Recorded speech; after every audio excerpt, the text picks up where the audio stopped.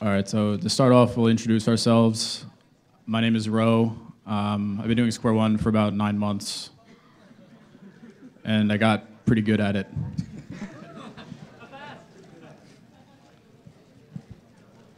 Sixth in the world for average as of today. I'm Michael Young. A lot of you know me as Not Kevin. Hi, guys. I've been doing Squun for a really long time. I think my first claim to fame for Squun was in 2009, where I accidentally won nationals. So that was fun. And other than that, my claim to fame would be like a couple NARs before Brandon Lin decided to actually go to a competition. Right, and I'm Tommy. I've been doing Square One for almost 3 years now, I guess. And I guess most of you know me for having the world record single. Yeah. All right, so I guess, yeah. All right, so first we'll start off with hardware.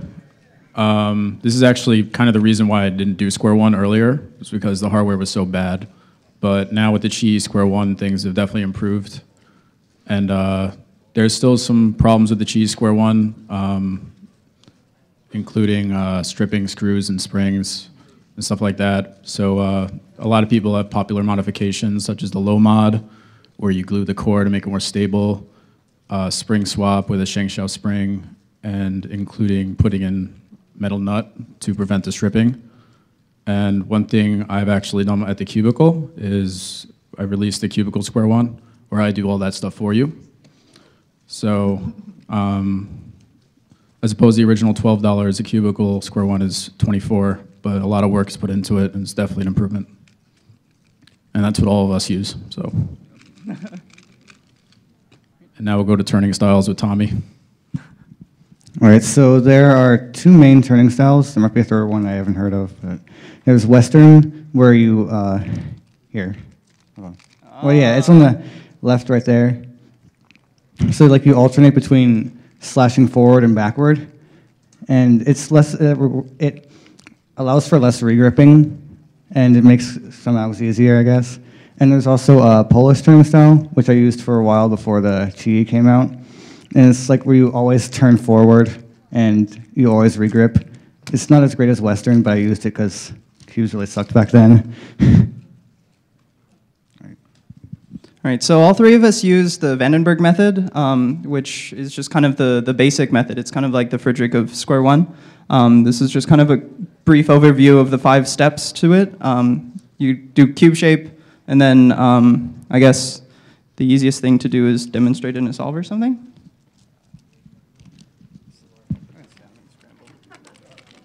I'll hold the microphone for you. Thanks. I was trying to catch my face. Yeah. I mean, you're the pretty one. So the first thing you do is you do cube shape. So it starts in generally not a square. So you do something so that both layers are square. Then you do, oh, I'm so bad at this now. I did it. I don't do this method anymore. So anyway, you do CO. So you get all the corners the same. And then you do EO, edge orientation. So then you get both layers to be the same color. So it looks something like that. You do corner permutation. So then now all the corners are done. And then you do edge orientation. Edge permutation, yes, words, yes. And that solves the puzzle. So those are the 5 main steps to it. For the most part, I'll steal it back. For the most part, a lot of it can be done without knowing all the cases, though, for example, the middle 3 steps, there aren't that many cases, so it's not too bad to learn all of them. Edge permutation has 99 cases, which is not necessary at all. I don't think anyone in the world actively uses all of them. I think Brandon knows around 70 or so. You know around 70. I know around 60-ish, and you only know half. Yeah. And then, yeah, Bing Liang also only knows about 70 or 80. So they're definitely not necessary. Mostly it's just like making sure you have a solid game plan. So as long as you're doing something productive and you know what you're going to be doing, that's generally fine for the base improvement of using Vandenberg. Okay. So when you're doing CP, like every single CP alg can be done with a layer misaligned, either the top or bottom or both layers can be misaligned before doing a CP alg here. Yeah. Okay. So this can be done to like preserve blocks, because like a JPerm has two blocks, you just like switch their places basically. So you can misalign them to help preserve the blocks and get easier EP cases, or like get an EP skip. It's like doing it the alg normally without the misalignment would have gotten like a U-perm on bottom, which is not as good as getting a skip. And some tips for look ahead, I guess, with this is you always want to pay attention to what blocks are preserved before you do the alg. So like you can see that these blocks are like on the picture are solved. So like when you do the alg, it'll be solved. And for every permutation with a JPerm, the headlights are always going to be preserved. So you can look at what those are, just get an idea of what the EP is going to be. All right, and this is CPP, or corner permutation parity. This is I'm the only one here that uses this method really. So what it is you recognize parity before you do the CP alg, which can take a bit of practice to get used to. It took me a while to get used to it. I'm still kind of getting used to it.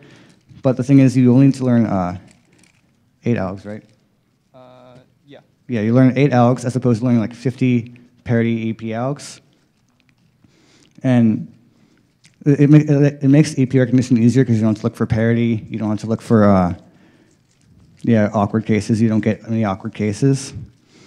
But like recognition can be a bit tough to like look ahead into the EP step, because you can't do the block preservation like you can do for normal CP. But what you can do is try and look at what layer switches parity. So like if the top layer switches parity, you can like recognize that you get a parity EP on both layers, which of course doesn't get parity. You can also look at what PLL is done, or parity PLL is done on each layer with the alg, and that can make look ahead a bit easier. So OBL is the thing that I do, and I think I'm the only person in the world who does it, mostly because everybody else doesn't care about it. So the original idea was floated by my girlfriend, Sherry, who for some reason like decided, no, I don't want to do like the normal CO-EO thing, I'm just going to block build. And I was like, but that's so slow. And she was like, it's fine. See, like, look at these particular cases. And I was like, okay, I guess that makes sense. And it turns out that the big key here is that OBL, like once you get to square shape, so once you get to square shape, every move that you make that preserves square gives you a different OBL.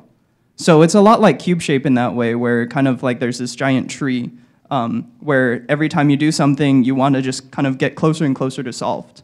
And so, like, for example, a lot of you probably know that kite is the one move cube shape. And so similarly, this case is the one move OBL. And so you can kind of trace through all of the states and just kind of map what goes to what to figure out what's going on. So for example, this case is 2 corners missing on both sides. This can be done by going into this state, which is kind of like half, and then half with one edge out. And then I'm just going to finish it, but so in 4 slices, I can finish all of cube shape, or all of OBL. And the average is around 4, which is really nice compared to the standard method, which is around 6. And like as a typical case, it's really more around 8 because most EPs are 6 moves. And so it saves you a lot of moves, which is really nice. And because of the way that, because it's a tree, you kind of just pick up a couple cases and then you slowly expand from what you know. It's a lot like when you try to learn cube shape at the beginning, you just like start with, okay, here's kite, kite, here's like shield, shield or whatever, and you just kind of slowly build on what you know until you can get everything. So again, like with cube shape, you don't need to know full optimal. So like I actually don't know full optimal. There are a couple cases that I just don't use optimal for because it's not necessary. For example, there are 2 cases that are 6 slices, which is the worst possible thing. But each of those is, let me set it up. So this is one of them. Thanks. So this is one case, which is like a lot like the other case that we saw earlier, but this time, if you do the single slice that kind of is obvious here, you get into 1 flip. And so that's 7 moves using your normal 6-move case, and that's fast enough. And so with those kinds of cases, it's mostly just having a good game plan. And also, you can use your algs to figure out new cases. So for example, if you take your common 1-flip alg, and you do the first half of it. So here's kind of 1 flip, right? Here's the edge, and here's the other edge. Oops, there's the other edge back here. And you do the first half, which is 1, 2, 3. You can see that this case, which is kind of like 3 and 5, and then the other side has 3 and 2. This case is a really nice OBL that a lot of cases go into. It's kind of like the kite scallop of OBL. So all you do here is like you kind of pivot around this isolated white corner, throw this block down to the bottom, then bring this across, and match it with this block. Oh, sorry, with this block down here, which solves it. And so like, a nice thing about OBL is you just kind of take what you know and keep building from it. And that makes learning it a lot easier. And yeah, basically I never do CO anymore because it's not necessary for me. Yeah, we'll pass it on. All right, so I'm going to talk about cube shape parity, which is something that not many people use right now. And it's definitely probably the most difficult, right? Yeah. So was developed by Matthew Sheeran, and pretty much it eliminates parity during cube shape using an alternate algorithm. So pretty much it's blind tracing from the beginning of your inspection time and counting cycles to an even or odd number, and then deciding which cube shape algorithm to perform. So I'll go into an example next, because that might not make very much sense, but yeah, here's an example. So because square one changes shape, we can't just blind trace as if it's a 3x3 cube. We have to make reference shapes like the one on top there. That is what I would use as my reference shape to trace the pieces to. So the two cube shapes on the bottom are 2 different examples where if you blind trace one to the reference shape, you'll get an odd number of cycles. And if I get an odd number of cycles, that's the algorithm you'd perform. And on the right, if you blind trace and get even cycles, that's the algorithm you perform to not get parity. So yeah, it's very difficult, but I believe it's definitely worth it in the end because, can you go back to the previous slide? The pros, no parity algs. So, and a very little change in move count. On average, it goes down. Yeah. Some parity cases, the alg is much different. It's only like 1 move added to it, or some are also the same length, so it's really beneficial. You get rid of the parity during your inspection time, so there's no time lost during your solve trying to figure out if you have parity or not, which is one big benefit. Better look ahead into EP because you know we don't have parity. That's something that Tommy mentioned with CP parity. And a lot of lucky cases. Yeah, twice as many. The only cons really is that it's a lot of practice and you have to get it under 15 seconds in inspection to actually using comp. But when you think about 3x3 blindfolded, many people can memo the entire 3x3 in under 15 when the square one is only, what, 16 pieces, and there's no orientation, so it's definitely doable, in my opinion. And I'll go back. These are some extra resources for what we went over. Yeah. All right. And that's pretty much it. Right. Cubicle square one.